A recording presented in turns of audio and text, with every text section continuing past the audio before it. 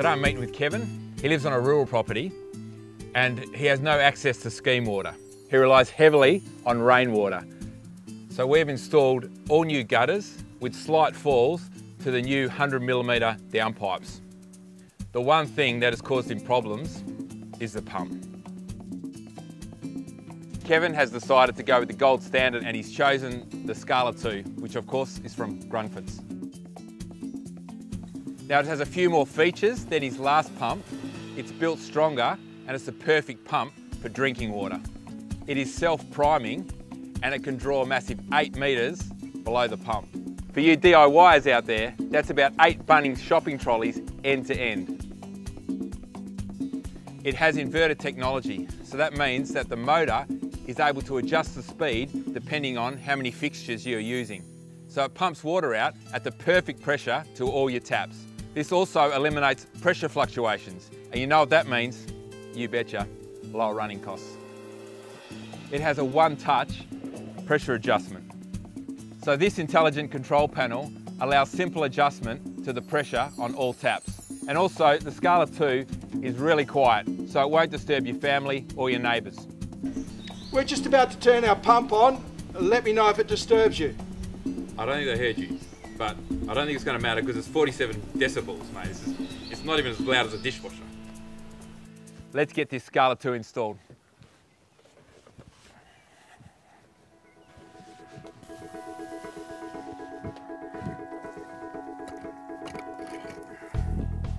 All right, so I've just got to disconnect the old pump and install the new one.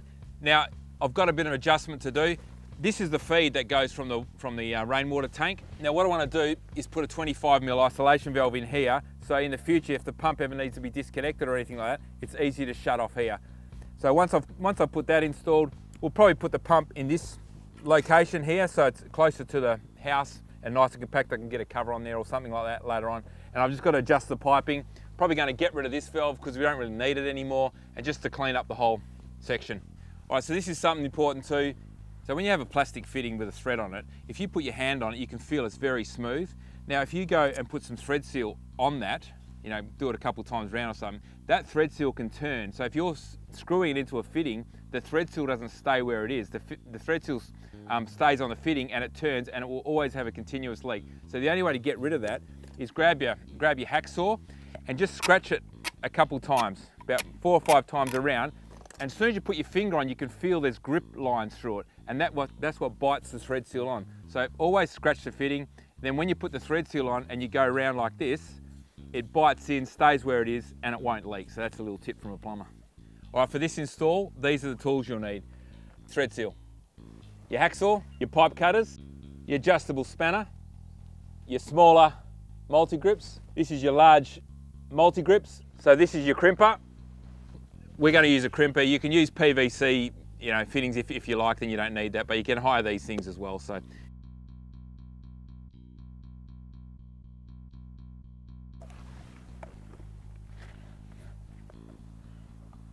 you can see the isolation valve is now installed. So here's the feed from the rainwater tank, and you see now I turn it on, it feeds. So all I need to do now is to run the pipe around here and into the inlet, into this loose nut connection. So with these loose nut connections, it's very important that you understand, so the O-ring is what seals the two parts together. Now, the nut here, that is what screws onto the thread, and that's what jams that O-ring nice and tight.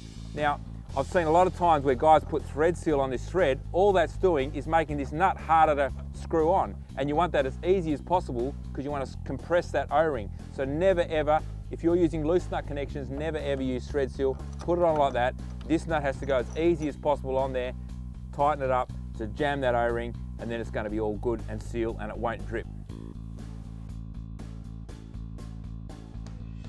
Now this is where the articulation comes in really handy on the inlet and outlets. See how I can adjust the angles, get it all right, and it's very easy to adjust and to lock it in place. It makes it super easy for us.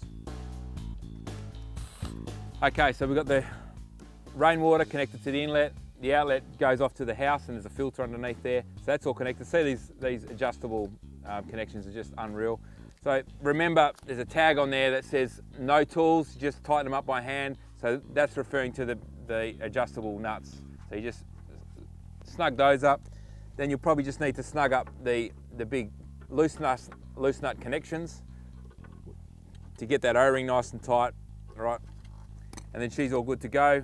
You can turn the water on so it gets to the pump, and the only thing we need to do now is just to prime it.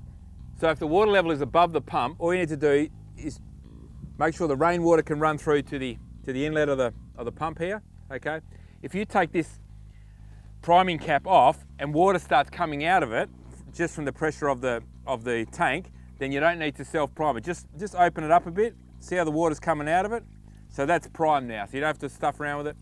So if you're drawing from a water source that is below the pump, obviously when you take the priming cap off, no water's going to come out. So that's when you need to grab some water, some priming water. You need about 1.7 litres to 2 litres. You pour that in right to the top. Okay, so it's coming out like that. Pop that back in, and then that means it's primed. So once it's primed, you just got to plug it in. Now it's best practice to open the furthest tap first and then turn the pump on, and that'll now fire up the pump, purge all the air, and get a good flow of water coming out the other end. So once you're happy with the location, then you can go ahead and bolt the pump down with either using dyno bolts or the plastic wall plugs. They're great too.